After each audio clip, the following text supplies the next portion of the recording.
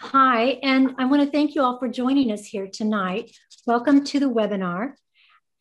Nancy and the AESLD have put together a great team of medical experts to address our common and our difficult questions about the COVID-19 virus. I'm Karen Hoyt, and I'm a liver disease, hepatitis survivor, also a liver cancer survivor, and a transplant recipient. And I was fortunate enough to be able to volunteer to work on the COVID-19 papers with a team at the AESLD. And what I've learned over the last year is that the governing board of the AESLD and all of its members are deeply concerned with the information that we receive. They have a great desire to help us and to inform us. And I'm so happy to be able to welcome you tonight to this webinar. We are a population of people who have increased risks, and we're a little nervous about it.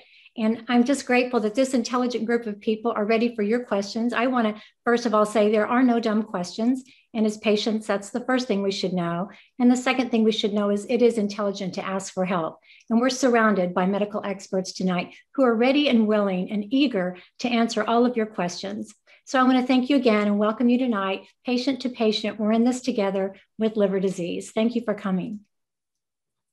Karen, thanks for opening up the webinar. I too am so excited to be a part of this exciting project. And on behalf of AASLD, thank you so much for, we want to thank you, AASLD, for bringing us this webinar to bring to patients. My name is Elizabeth Gocher. I'm a physician assistant. I work at Duke University Liver Medical Center in Durham, North Carolina. And by the way, we have a spectrum of representation in our panelists. We're all across the country. So it's exciting that we're all together here in one Zoom session in the many different time zones that we represent. So I want to go over a little bit about the housekeeping for our webinar. Next slide, please.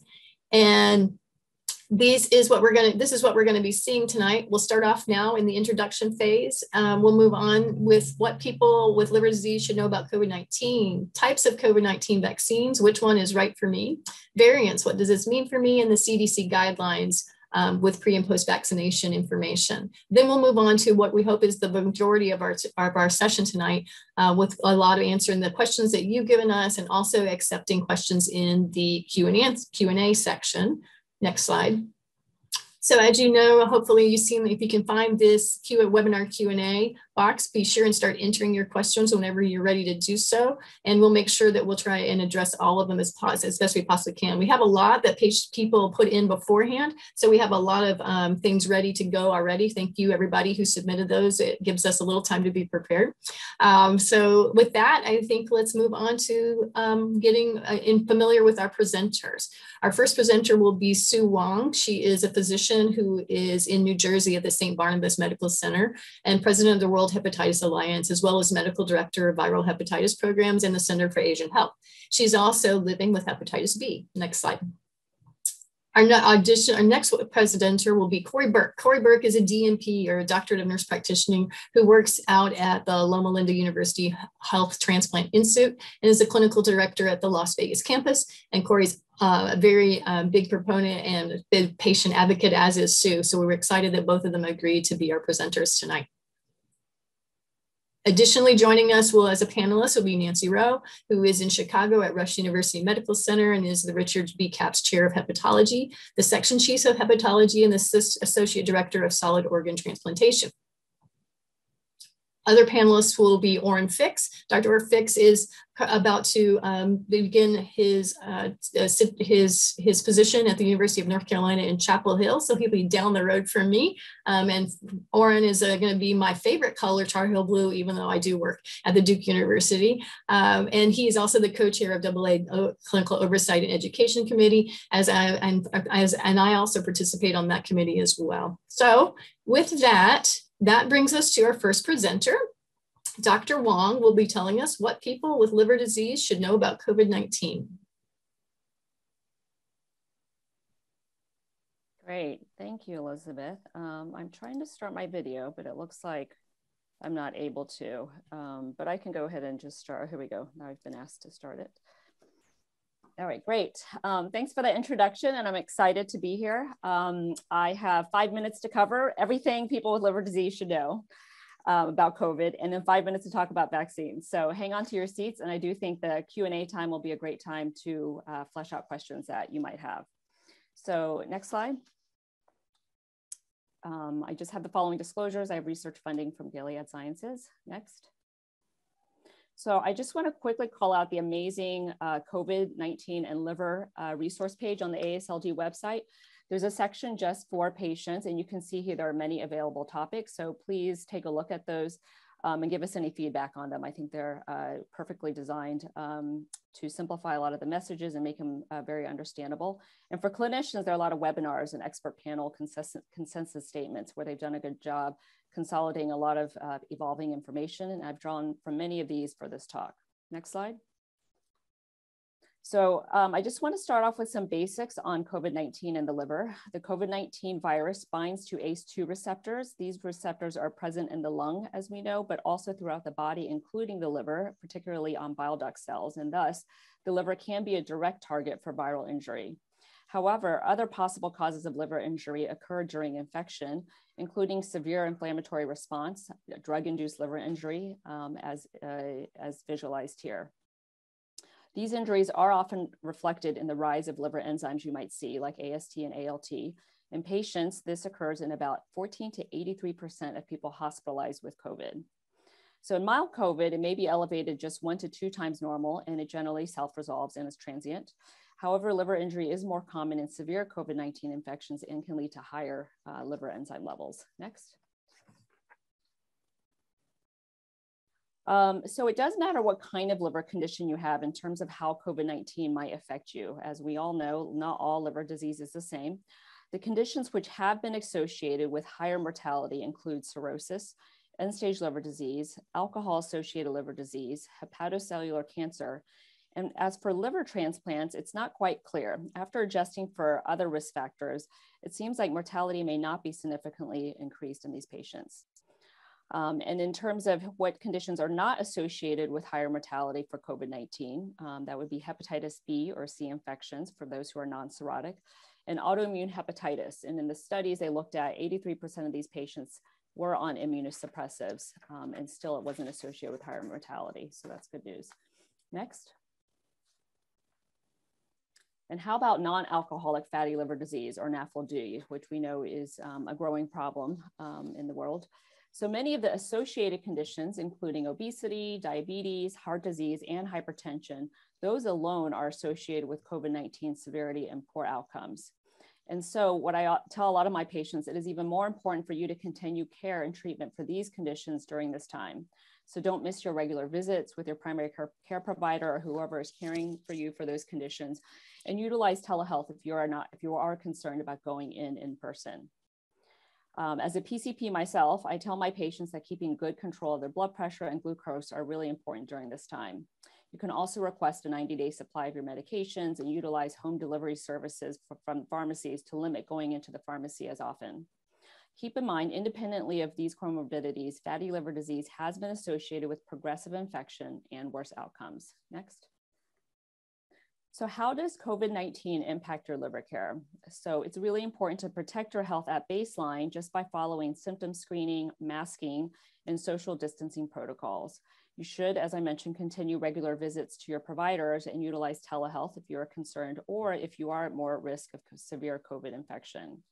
I assure patients that healthcare facilities take many precautions to keep you safe, and the staff are very cognizant of infection control practices.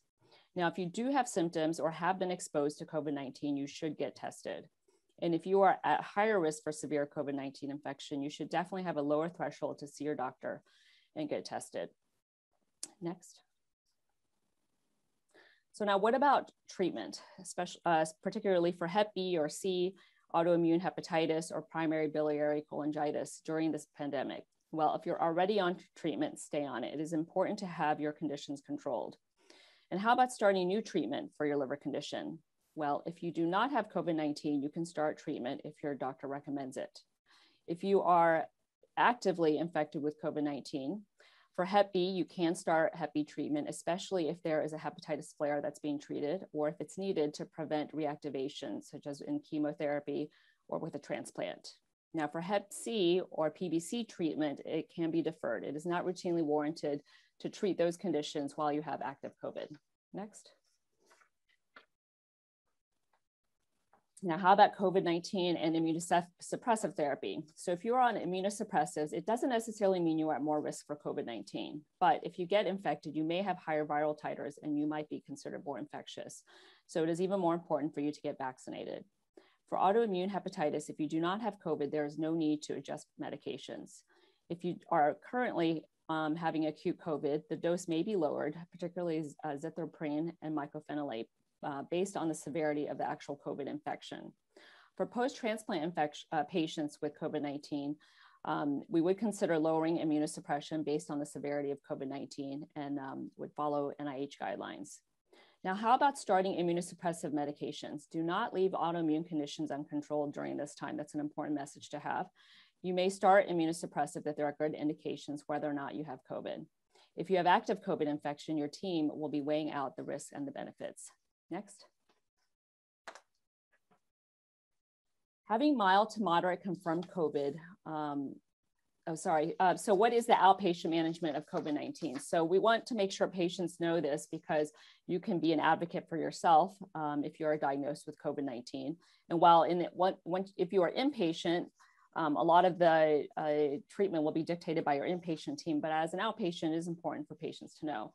So the mainstay of active COVID-19 right now is supportive care. So which means rest, over-the-counter treatment, such as treating your fever or respiratory symptoms, and of course, isolation to prevent transmission and monitoring closely for worsening symptoms. Again, there is no data supporting hydrochloroquine or azithromycin use. However, there are monoclonal antibodies now, which have been shown to be very effective with a 70% reduction in hospitalization and death. There are two kinds made by Regeneron and Eli Lilly, and the eligibility criteria are that you have confirmed COVID, that's mild to moderate severity, not requiring oxygen, and you need to be considered at high risk of progression to severe COVID. And below is the list of criteria, which include a number of factors, including age and comorbidities. Now, the monoclonal antibodies are given as an infusion, mostly in emergency departments, and you can talk to your PCP about a referral or be evaluated directly in the ED. And I have to say, I have seen amazing results in my patients who have had to receive it. All right, so next. So on to vaccines and which one is right for me. Next. So almost 3 million people have died of COVID globally. And with the vaccines, we now have an end in sight. And what are the ways to slow or contain the COVID-19 transmission? So we are all now very familiar with social distancing, masking, quarantine, contact tracing to prevent spread. Getting COVID infection can also lead to natural immunity, but this is risky. As we know, even healthy people have died from COVID, and our overall death burden would be even higher if we went that route. So, and the safest, quickest way to get immunity to a large population is through vaccinations. So herd immunity occurs when we have enough immunity in the community to effectively stop the spread of the virus, and this is illustrated here. It's estimated that we need up to 60 to 85% of the population immune to reach herd immunity. And to get this, we need to vaccinate quickly and thoroughly. And because we need to get as many people immune as possible, the best vaccine for you is the one you can get the soonest. Next. So nationally, how are we doing in the US? The president has ordered all states to make COVID-19 vaccines eligible to every adult starting April 19th, which was this week. And it's been great to see so many people finally able to get the vaccine. So this is our current status as of yesterday. 51% of all adults have received one shot, and a third of all adults are fully vaccinated by now. And for the high-risk elderly group, we are at 81% for one dose and 66% fully vaccinated. And you see the bar graph here, it shows that more than 43 million people have received Pfizer vaccine, 36 million have received Moderna, and 7.9 have received the Johnson & Johnson vaccine. Next. So what types of vaccines are available? There are many kinds being developed around the world, but I'm going to focus on what we have in the US. We have mRNA vaccines, which are the Pfizer, BioNTech, and Moderna vaccines. And then we have the viral vector vaccine, which uses an inactive adenovirus, that is the J&J vaccine. None of these have live virus and are just different mechanisms to get the spike protein information about COVID virus into our bodies. They both essentially teach our immune system how to create antibodies to the virus. So if we are exposed, we can mount a response to fight off the infection. Next. So our current vaccines have been issued emergency use authorization by FDA because of the urgent need. So what does this mean for safety? Well, all the steps for clinical trials have been followed, as with any new therapeutic, and each vaccine has to go through these distinct phases, as you see here, with increasing numbers of people participating in the trials. Operation Warp Speed brought together the partners, the R&D, and the production all together very quickly to work together and also injected funding. As an example, telehealth is another opportunity where COVID really moved mountains. We had been talking about it for years and we had the technology, but the pandemic made telehealth a reality in weeks. So one of the key enablers with the vaccine production, with the vaccine, was that the production of the vaccine was able to start before authorization, as you see here on this right side, this pathway for FDA EUA versus the traditional approval route. And so this is usually a financial risk that companies wouldn't take to start production before approval. And this is something that Operation Warp Speed allowed to happen. So this made it that as soon as approval was or authorization was given, it was ready to distribute. You saw all those planes flying out of the FedEx facilities with the vaccines. But even with that EUA, FDA required a median follow-up of 2 months, and there has been post-authorization monitoring required by FDA and CDC, and the companies will be submitting additional data for the traditional approval of these vaccines. Next. So this is just a snapshot of the data submitted to FDA for the 3 vaccines. And if you look at the numbers, these are quite a number of participants who actually got the vaccine in the trials. And when I compare this to other vaccines that have gone through the traditional approval, it actually exceeds many of those submissions. And you can see each one of them had over 30,000 people get the vaccine in the trials.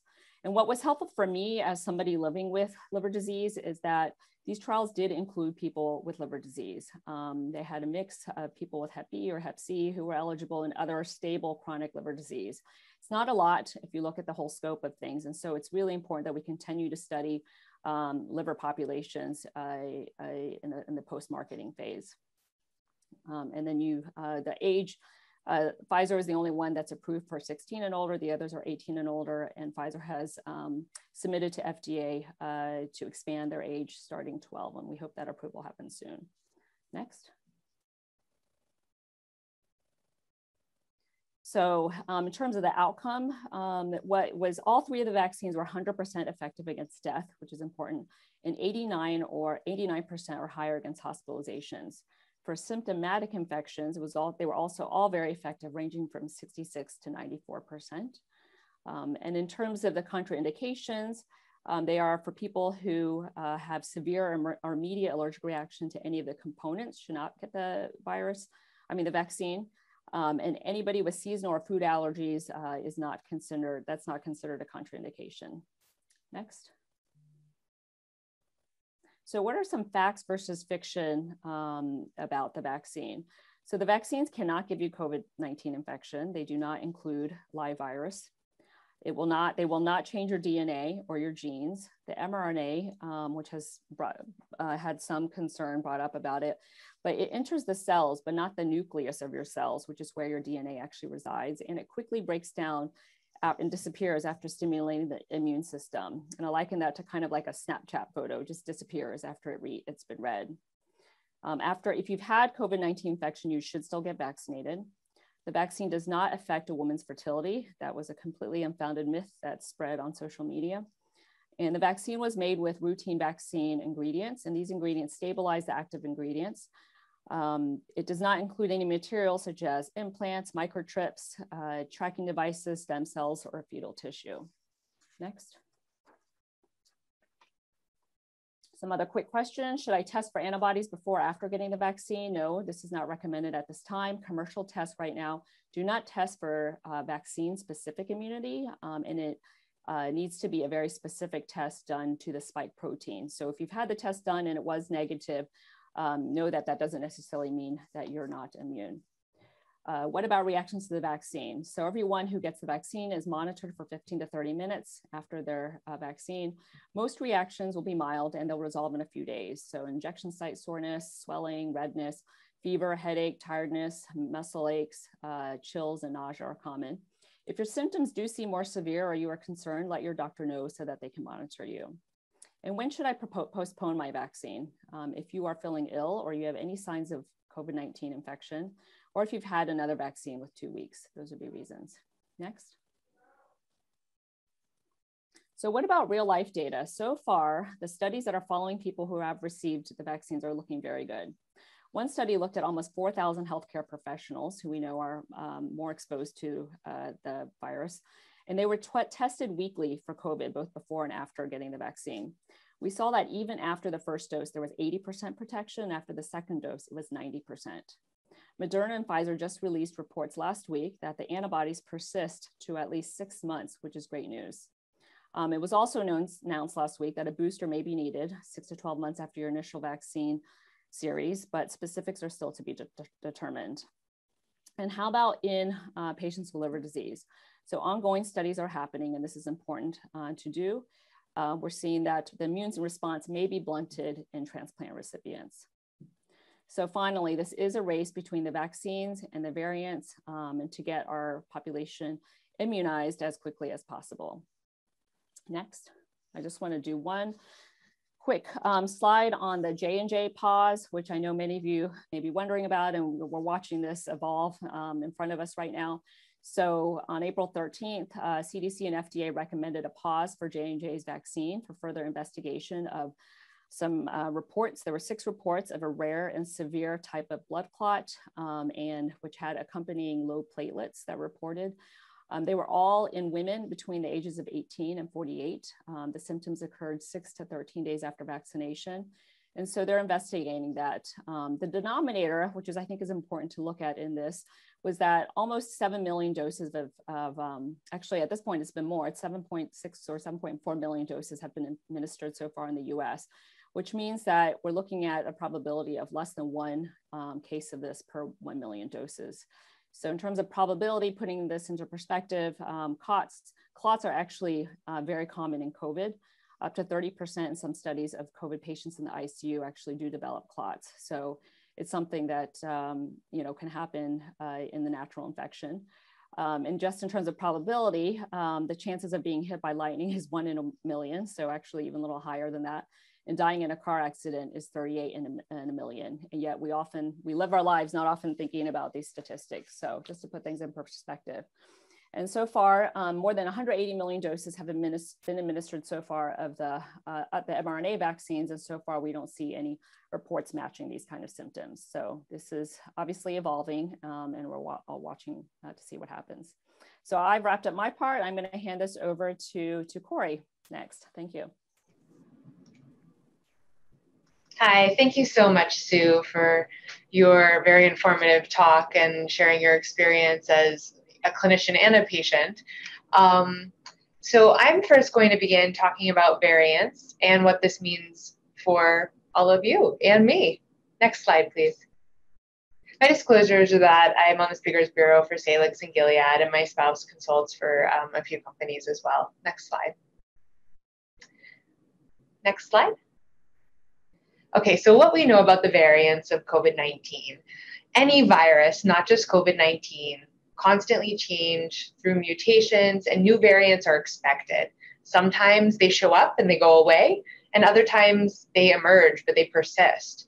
Scientists, especially in this case, are constantly monitoring and analyzing these changes to better understand how these variants are going to impact us. So the CDC has established 3 classifications. One is a variant of interest, or VOI, and the CDC is looking at dozens of these at this point right now. There's variants of concerns, or VOC, and I'll be discussing a few of those later. And thankfully, we don't yet have any variants of high consequence, or VOHCs. Next slide, please. So why is surveillance important? Well, unfortunately, there's potential consequences of these emergent variants, right? So there's the ability of the variants to spread more quickly. There's the ability for the variants to cause milder disease than the COVID-19 strain that originally occurred, or even more severe disease. There is some ability to evade detection. This is unlikely because thankfully there's multiple targets on the PCR tests that we're using right now, so the virus would have to change a ton for it to become undetectable. Another potential consequence is decreased susceptibility to therapies such as monoclonal antibodies, which Sue went over, and the ability to evade natural or vaccine-induced immunity. Now, the good thing is that the virus would again have to accumulate multiple mutations in the spike protein in order for this to happen. But theoretically, there is immune pressure that could favor these, what the news is calling escape mutants. But experts believe this is unlikely just because of the nature of the virus. Next slide, please. So as I mentioned earlier, there's currently 5 VOCs or variants of concerns in the United States. There's the B117. This was initially detected in the UK and first here in the US in December of 2020. There's B1351. This was the South African variant that was detected in December of 2020 and found in the US in January of 2021. There's P1, and this was first identified in Brazilian travelers in Japan, and it was first identified here in the US in January of 2021. And then there's the B1427 and B1429 variants that were first identified in California in February, and they were classified as variants of concerns earlier in March. Next slide. So which variant am I most likely to encounter, or all of us most likely to encounter at this point? At this time, it's likely the B117. Why? Because this mutation allows this version of the virus to attach to cells more easily. The carriers shed higher levels of the virus, and they stay infectious for longer periods of time. And honestly, though, the main concern is that this is the variant spreading quickly among the unvaccinated. And a variant is likely what any of us are going to encounter at this point, not the original COVID-19 virus. Next. So variants and vaccines. Next slide. Can the COVID vaccine still protect me? I know there's a lot of muddled messages surrounding the rise of variants and a lot of scary things in the news, but all of the major vaccines have performed relatively well against the variant B117, which is the one that we're all most likely to encounter at this point in time. There's also protection against infection at all or developing serious illness in areas where B117 is circulating widely.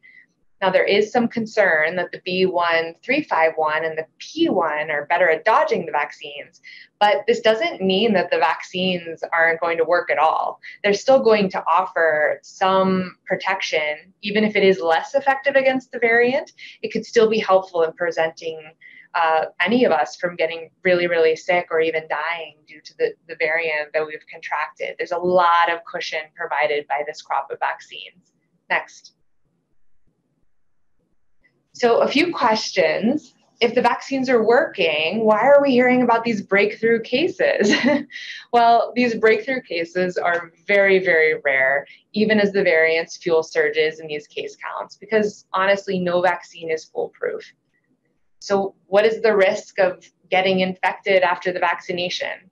The honest answer is that nobody really knows for sure, but we have some clues, and the clues are good. For now, the variants don't appear to be increasing the rate of infection in vaccinated people, but this could change as more data is collected.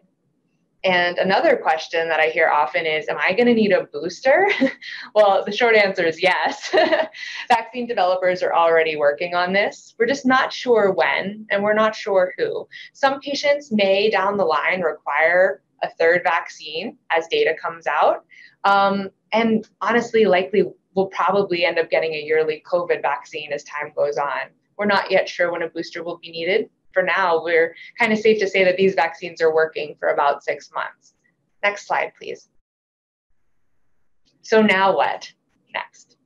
The bottom line is that the risk still ultimately lies with the unvaccinated.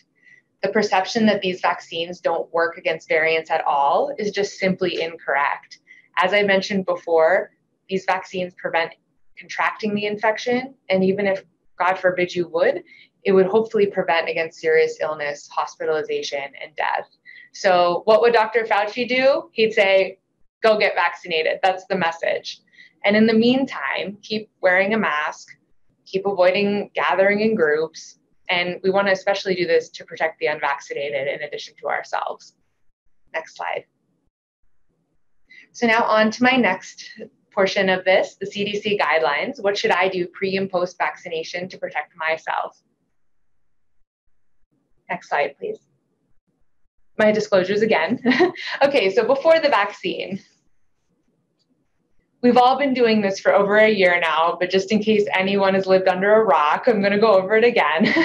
Wear a mask that covers your nose and mouth. Stay 6 feet apart, avoid crowds, avoid poorly ventilated indoor spaces, wash your hands often with either soap and water or alcohol sanitizer with at least 60% alcohol. You want to clean and disinfect everything and get a COVID-19 vaccine when it's available to you. My patients often ask me, which vaccine is best? Which would I get? And I say, the one that's most readily available to you, because that is the answer. Next. One thing I'd like to talk about is routine procedures and screenings. Most routine medical procedures can be performed before or after getting a COVID-19 vaccine. A lot of places have been really good about testing before more invasive aerosolizing procedures, so the risk to both the providers and the patients is actually quite low. The main recommendation of the CDC is that you want to separate your COVID-19 vaccine by at least 14 days from any other vaccines you may be getting at the time. And as far as mammogram, it's important to not really have a mammogram around the time you're getting the COVID-19 vaccine.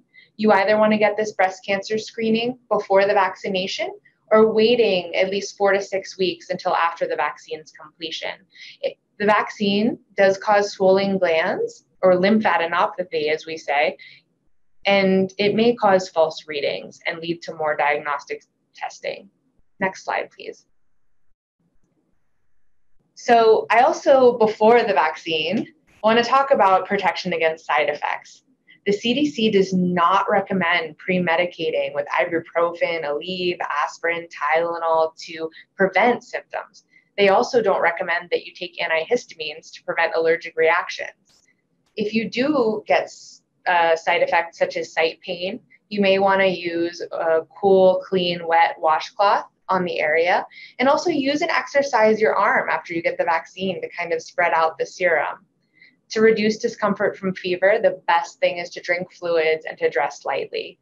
If you absolutely need to take something, it is okay to medicate post-vaccine side effects if needed. So after you've had the vaccine, if you're feeling kind of crappy, it's okay to take acetaminophen, but keep in mind if you have liver disease or a liver transplant, you want to limit your intake of acetaminophen to 2,000 milligrams or 2 grams within a 24-hour period. That's still a lot of Tylenol. That's still 4 extra strength Tylenol spread out over 6 hours. Next slide, please. So what to do when you've been fully vaccinated? Have you been fully vaccinated? Well, according to the CDC, people are considered fully vaccinated 2 weeks after the second dose series of Pfizer or Moderna, or 2 weeks after a single dose series, the J&J vaccine. However, the caveat is we may not be able to assume patients with liver disease or liver transplant are necessarily fully vaccinated.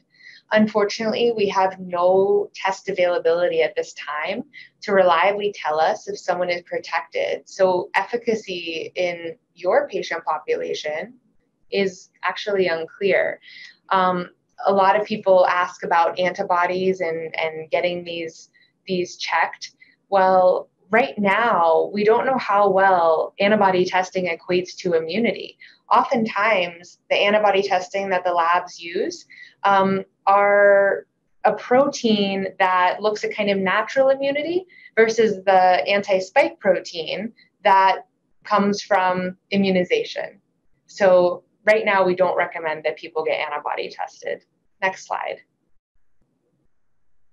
So what you should keep doing, even once you've been fully vaccinated, you still want to wear masks and socially distance when you're in public.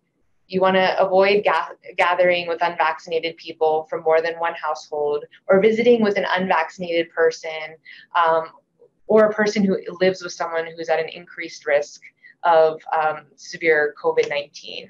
You still want to avoid large crowds and large gatherings, follow workplace and travel precautions, and honestly, still watch out for signs and symptoms of COVID-19. Obviously, the signs and symptoms of the vaccine can replicate this, but the symptoms of the vaccine should go away within a day or two. If you're feeling these symptoms longer than that, you may want to consider getting a COVID test. Next slide. So what you can start doing according to the CDC if you are considered fully vaccinated, you, according to the CDC, can gather indoors with fully vaccinated people without wearing a mask or staying 6 feet apart. And you can gather indoors with unvaccinated people of any age from one household without a mask, staying 6 feet apart, unless anyone has an increased risk for severe illness from COVID-19. Once again, this is a CDC recommendation to the general population and not necessarily keeping in mind those with liver diseases. If you've been around someone who has COVID-19, you do not need to stay away from others or get tested unless symptomatic, unless of course you live in a group setting. Next slide, please. Travel. So it's probably prudent to still avoid unnecessary travel, but if you must, pay close attention to the situation at your destination because these recommendations may not align with those of where you're going. So travel within the US, for the most part, there's no testing before or after travel or no self-quarantine after travel. Now, the caveat to this is Hawaii. A colleague who's reviewing my slides actually pointed this out, so he must have wanted to go to Hawaii. He was checking this out. So I looked it up, and until May 19th, they're still requiring testing to come in or a mandatory period of quarantine, but this should lift on May 11th. As far as international travel, no testing is required before leaving the US unless it's required by the destination. You still will need to show a negative test or documented recovery if you contracted COVID abroad, which I hope that's not the case, but you need to prove that before boarding a flight back into the United States. It's still recommended that you do get tested 3 to 5 days after international travel, but there's no need for self-quarantine after arriving back in the United States. Next slide, please. So it comes down to what we know and what we're learning. In the beginning, we were fighting a battle with blindfolds on, but every day you just learn more and more and more about COVID. We all have. So we know that vaccines are effective at preventing COVID-19 disease, severe illness, and death. What we're still learning is exactly how effective the vaccines are against variants. We know that prevention, by wearing a mask, social distancing, we know these steps help stop the spread of these diseases, and these steps are still important even after vaccination. However, we're still learning how well the vaccines keep people from spreading the disease, even though early data shows it'll probably help. We're still learning how long vaccines offer protection. As I said before, right now it's looking like about 6 months. And most importantly to this group, we're still learning about vaccine efficacy in patients with liver disease and liver transplants. Next slide. So these are patient resources, and I believe now we will be moving on to the Q&A.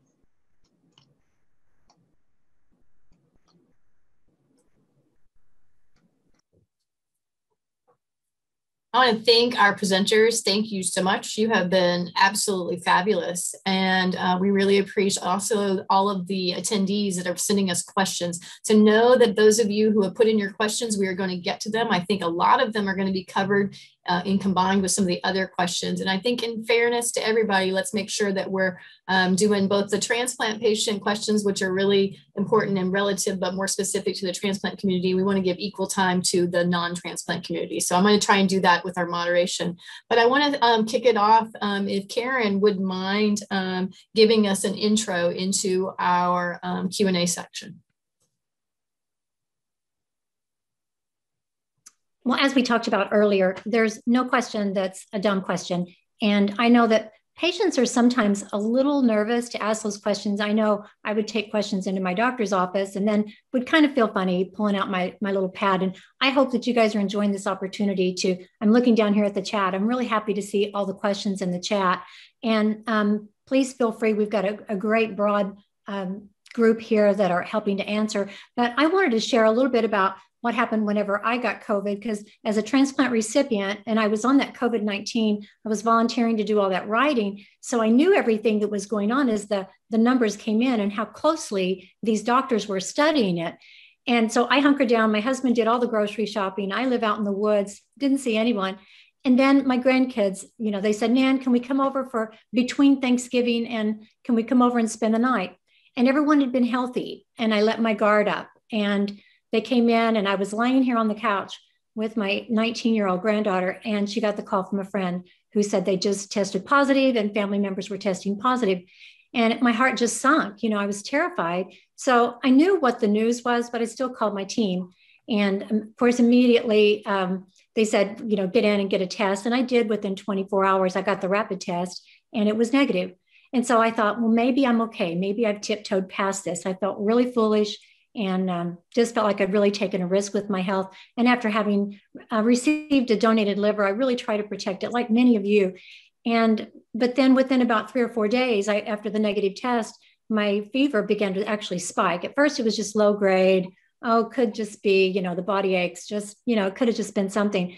But I woke up one day and the headache and the backache and the body aches were pretty harsh, so bad that I barely made it downstairs. And hubby said, let's just go ahead and go back in. So after 2 negative tests, I called my doctor again and they just said, let's just go ahead and take off and, part of your immune suppressants. And everyone needs to talk to their team about this. And for me, we dropped the CellCept just to half of a dose, but I went ahead and stayed with my Prograf. But I went ahead and took ate the food and drank the drinks. I drank a lot of orange juice. I was real careful to get plenty of vitamin C. I took my multiple vitamin, drank a lot of water, and stayed moving and did a lot of deep breathing and kept coughing. And by about, I think it was actually day 14, my husband said, we're going back in. And we went through the urgent care. And this time I got a positive test. And it was really frightening. My chest x-ray came out okay. But so I guess I'm saying that to say, I understand the fears that we go through and there are no easy answers. And if you're living with liver disease, that we don't get pat answers. And that's part of our hardiness that we have, is that we can live with those no easy answers and we can trust our team so that when we hit the wall and, everything that can happen happens, when we have that bleed out or when we have those bad blood labs, that we have someone we can put our trust in. And that's why I really am thankful for the members of the AASLD for putting all these guidelines out here for our doctors to use. So I made it through. I didn't go to the hospital. I didn't want steroids because I only have one kidney and I didn't want steroids. So my doctor was like calling every day. My nurse practitioner called me. It's like, how are you doing? How are you taking your blood pressure? Just like these guys have said. And I made it through. And then I just said that I'm not going through that again. And I got the vaccine. And sure enough, I was in bed for a couple of days. I guess I'm a wimp, but I was in bed for a couple of days and did my yoga and Tai Chi and did fine and just got my second vaccine. And I feel very confident and I'm very thankful. I'm so thankful to have a little bit of a prevention. One virus almost killed me. And I just didn't want this virus to do it. So I'm just, all I had was a little bit of hair loss from having such a long-term fever. The fever did go on for a few weeks back in December. And I'm just really grateful for the vaccine. I'm thankful for you guys for inviting us here today to have a patient group talk. Karen, thank you so much for sharing that story, both about the infection and the vaccine. I mean, that's like bookends around this particular piece. So, and you share it so well, and I'm sure there's people in our audience that can probably resonate. It resonates with a lot. On the note, though, I think one of the things we're getting a lot of questions in buckets about the immunotransplant or the immunosuppressed population, both relative to infection and but more particularly about the vaccination. So I want to lead off our question and answer session by kicking this off to, I think Dr. Fix perhaps was the one that might be ready to answer this. Can you answer? We've had many questions about, I've had a transplant, I might have a blunted response to the vaccine, I'm on immunosuppressants, does CellCept interfere with my vaccine? So can you address that a little bit for us, and also about the representation in clinical trials or in data in regards to that particular issue? Yeah, great. Thanks for asking. We've seen a lot of these questions, not only in this webinar, but before this webinar, from patients and from providers. A lot of uncertainty and questions about whether the vaccine is going to be effective in patients with liver disease or after liver transplant. We know that patients with chronic liver disease in general respond less well to vaccines, not specifically the COVID vaccines, but other vaccines that we know are out there. So there's reasonable concern that patients with chronic liver disease may respond less well to the COVID vaccine. Same with patients on immunosuppression, whether it's pre-transplant or post-transplant. We anticipate that patients may respond less well. That doesn't mean that patients don't respond at all. It doesn't mean that a lower response equals no response. And I think that's a really important message. So even if we had really good data to tell us that patients respond less well, that doesn't mean don't bother with the vaccine, because the vaccine may still protect you, and a little protection is better than no protection. There hasn't been any real safety concerns with respect to patients with liver disease or post-transplant patients. The concern is really just about efficacy. Is it going to work? And if it doesn't work as well, is it still enough? So I think that's an important message. You've already heard from the presentations that there aren't a lot of patients with liver disease or post-transplant patients from the clinical trials, and there aren't enough patients in those clinical trials to really tell us the answer to these questions. So what we have now are patients who are getting the vaccine because it's approved, or authorized, I should say, not formally approved. After they've been authorized, we're getting data, and we're trying to piece this all together. But there's no placebo-controlled studies anymore in patients post-marketing. A lot of people are familiar with a study that came out from Johns Hopkins that was after the first dose of one of the mRNA vaccines, so that's Pfizer or Moderna, in patients who have had a transplant. And the study has reported really low antibody responses to the first dose of this vaccine. And that's certainly a cause for concern. It's along the lines of what I've been saying, that these vaccines may have less of an effect in patients after transplant or patients who are on immunosuppression. So it's not entirely surprising, but this is really very preliminary data. It's first of all, not a randomized study. This is patients that have had the vaccine and then have voluntarily provided their information. So it's not randomized. It's what we call a convenient sample. There's no control group. It's also data from only one dose. We expect that there will be data after the second dose coming soon, but data after one dose doesn't give us the whole picture. And I think really importantly, data from that same study has already come out after the second dose on the safety of these vaccines. And it appears that people who have had a transplant are having pretty much the same kinds of responses, minimal local side effects, so pain, redness, minimal systemic side effects like headache, fever, fatigue, not much more than what's being reported from the clinical trials or what's being reported from the general population. There haven't been any really significant safety concerns in these studies for patients post-transplant. So I think the message is we're going to get more data. It's not going to be complete data because it's not going to be randomized controlled trials, but it's going to give us some information about the efficacy of these vaccines in patients after transplant, and we will get data on patients with liver disease as well. But it's not a reason to not get the vaccine. I think the risk of getting COVID in all of these populations, whether it's liver disease or post-transplant, far outweighs the risk of the vaccines as far as we know today. And so we really encourage people to get the vaccine that's available to you. Right. So certainly, so go ahead. I was just going to finish by saying, right now there's more concern about the safety of the Johnson & Johnson vaccine. That's currently not available in the United States as the CDC looks into it a little bit more. So I think there's reason to be concerned. But again, the benefit still seems to outweigh the risk, and we'll wait more data to really know that. Yeah, so there was a lot of doctor speak going on in there. And so I want to make sure, no, that's good. You're a doctor. That's what we expect. But and your summary though, that I took away was there's not enough evidence of lack of safety for all the concerns and the open gaps and the worry there that outweighs in any way, shape or form, even by a magnitude of 1,000, the benefit to potentially being gained, right? So right. Get the vaccine because it's safe. If it doesn't have as great effectivity as we really want it to do, but it might, it's worth doing. That's right. Okay. And you'd asked about MMF or mycophenolate or Cellcept, all of these, azathioprine, these are all similar classes of drugs that patients that have autoimmune diseases or have had a transplant might be on. So that same study I referenced, the very preliminary data, did suggest that, and we've seen some other studies that suggest that patients on those drugs may not respond as well to the vaccines, or may even have a worse outcome after they get infected with COVID-19.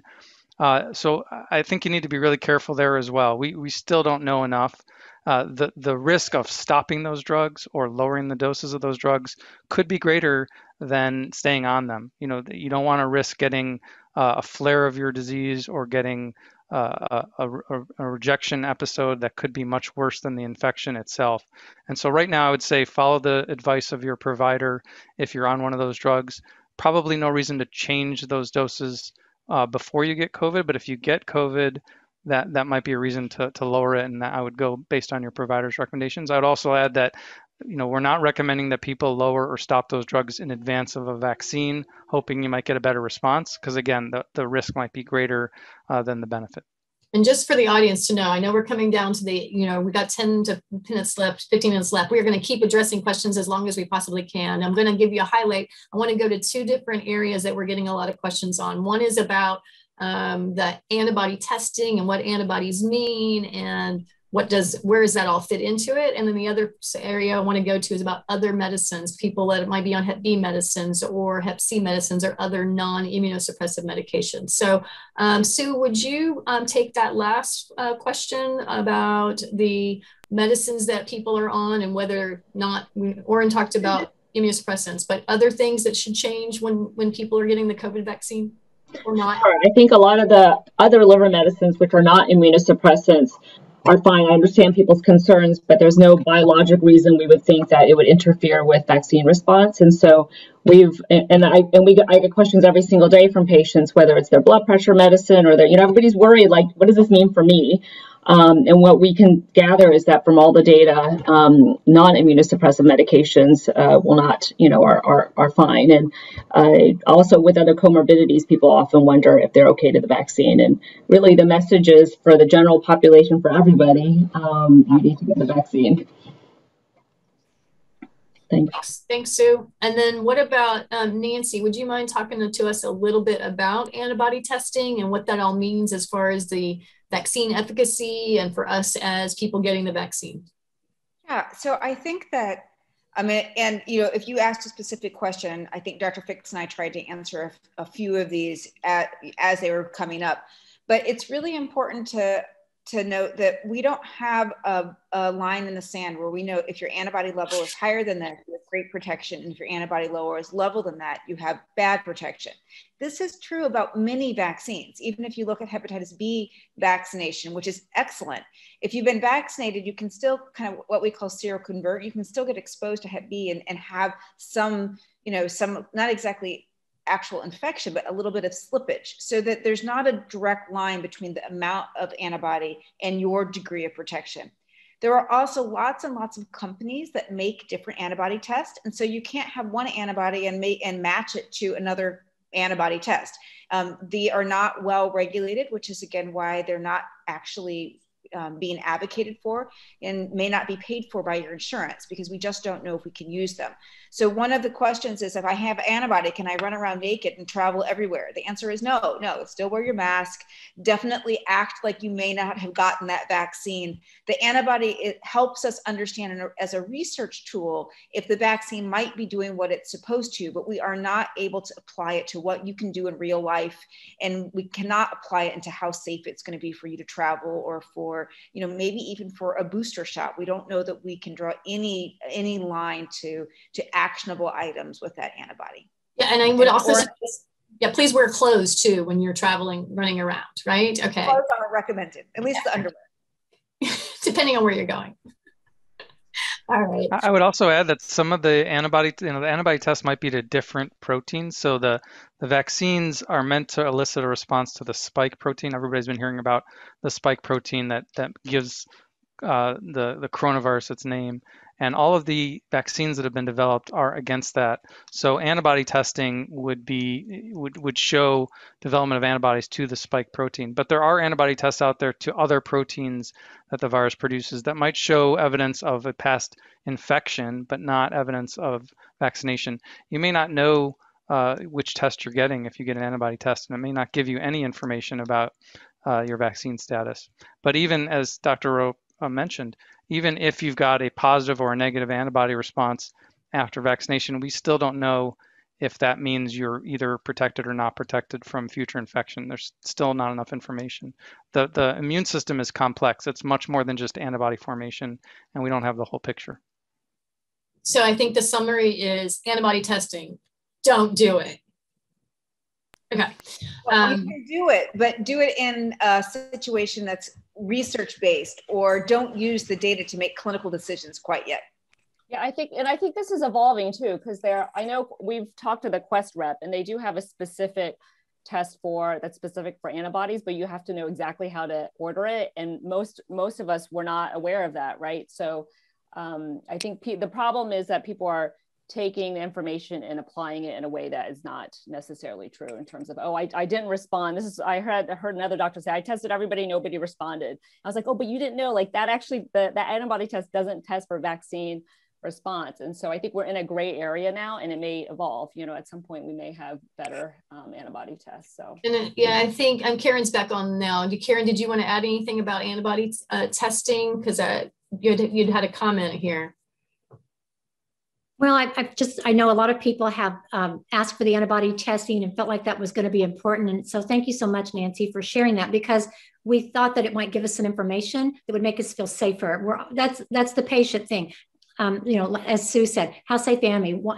What meds can I take? And so there were 2 or 3 people who got antibody testing and came into our Facebook chat, and we were all like so jealous. But, and I think it's great if your doctor orders it, but if we can't get it, then we know that it's not like you said, it's not a definitive answer for anything. And we still need to follow those safety guidelines and get both doses of the vaccine that are accessible to us. One other question that's come up a little bit. Thank you, Karen, for putting that in there. I'm trying to get as many questions answered as I could. It came up twice. Something about, what about COVID vaccine and other vaccines, the timing together?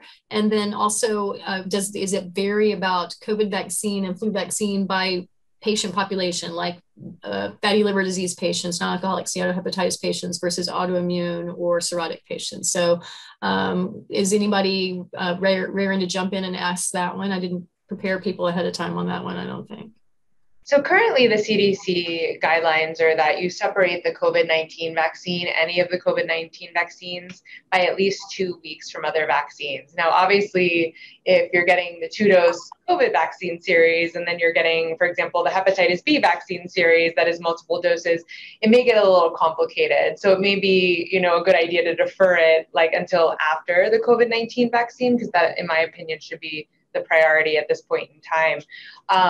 But CDC is saying 2 weeks. But specifically like the COVID vaccination and the flu shot, or the COVID, this was the question that actually came up twice, the H1N1 flu and COVID. Yes, you can get both. Can you get both of those? So for right now, we're kind of out of flu season at this point. So that's not going to, I think, come up until fall. But pharmaceutical companies, I think, maybe already looking at combining vaccines and boosters in the future. So I think there will be a lot more to come on that. I had a good follow-up question in the chat, in the question and answer to this. And it looks like Oren may be trying to answer it right now. So if we're giving this recommendation for you wait for 14 days after you get a vaccine, how did they determine that if they don't believe antibody testing? How do you reconcile that? Yeah, there's some concern that if there's competing vaccines and your immune system is trying to respond to those vaccines and produce antibodies or whatever the body does to protect you against future infection, that you've got another vaccine in play. Now, it's not absolute. 2 weeks is probably arbitrary, but it's a general recommendation. So it's not absolute. If you're off by a few days, or if for some reason you've had for example, a hepatitis B vaccine and you're offered the COVID vaccine a week later, you should get it. It'd be great if you could wait 2 weeks, but it's not an absolute recommendation. It's just a suggestion. All right. Is there anything about diet that we need to know about either COVID infection or around the time of the vaccination? Karen, you want to answer that one for us? Well, and my doctor, concurred with what I typically do, which is to try to get as many vitamins as I can from my diet. So that means a lot of fresh fruit and vegetables. I'm a big cook at home and eat girl, because that's how I made it through Hep C treatment with Tolopravir and all of my stuff. So I'm a big believer in fresh fruits, fresh vegetables, cook and eat at home. Now we just did a lot of bone broth, which for us, and if you're a vegetarian, but make sure you're getting plenty of fluids, and the body needs protein to heal. So my doctor, my nurse practitioner is actually the one, she's and pushing me to stay with a lot of protein. My body can't heal without protein. And so while the virus is ravaging our body, we do need protein, and we need a lot of liquids. So hydrate. I actually hydrated up to 80 ounces a day because I was sweating a lot. I kept a constant sweat with the fever that I ran. So I just think just the typical, healthy diet. Make sure plenty of vitamin C, and talk to your doctor if they'd like to add any supplements in case you're not getting enough nutrition. Thanks, Karen. All right, I'm going to put out one last question that I think is important to answer, and then I want to start wrapping this up because to respect everybody's time. It sounds like we've got a lot of great questions. Hopefully we have covered all of I think we have, but in the wrap up for the panelists, I'm going to let them answer anything that's left unnamed. But the one I want to put out there is, will the vaccine or COVID-19 cause my autoimmune hepatitis to flare? Or another person asked, cause rejection in my liver transplant? So both the infection and the vaccine, in autoimmune hepatitis and post-transplant rejection risk. How about Dr. Rowe? Would you like to tell us about, you want to talk about infection, and we'll have Dr. Fix talk about vaccination. Sound good? Sure. So most viruses are immune modulatory. And so I have not seen someone who had a flare or evidence of rejection from COVID-19, but there is a very well-described case report of someone who was post-transplant, acquired COVID-19, and actually had a liver biopsy. The liver biopsy was read as acute cellular rejection. However, when they stained it, they also found COVID-19 in the tissue. And so whether or not the COVID infection looked like rejection, or whether the COVID infection caused rejection, it's very reasonable that you could have a flare of either your autoimmune disease or an episode of rejection if you get COVID-19. That's probably a very important reason to not prophylactically reduce, or to not reduce your immune medicines because you think you might get infection, and only have them reduced if you actually have infection and you're working with your team of clinicians to adjust your medications. Yeah, I agree with that exactly. I think, based on what you've heard, it's reasonably to be concerned that your immune suppression medications may put you at higher risk of getting COVID or higher risk of not responding well to the vaccine. But the risk of lowering those doses or stopping those medications may be higher. Don't make any changes in your medicines without talking to your provider first. And generally speaking, there's no reason to change those medicines unless you have COVID and you're actually severely ill, that is in the hospital. That's when sometimes those medications are adjusted.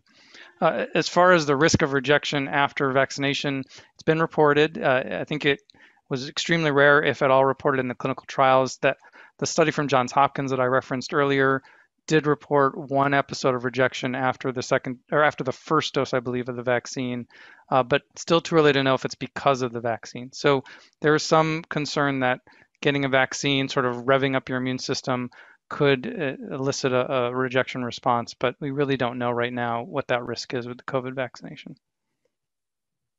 Great. Thank you so much to the panelists. Thanks for all the questions. And on behalf of my co-moderator, Karen, I want to just I'm so grateful to our panelists, but I'm really grateful to our attendees, because you are the ones that drove what we did here. You're the ones that came up with the questions, that put us through our paces, that really asked the good, really appropriate questions to you. And we are happy to be here and glad for you to join us. I want to give each of our panelists like 30 seconds to say one last tidbit that they feel like I've screwed up or messed up as moderator, didn't cover, or a question they feel is burning that they need to answer, or just a chance.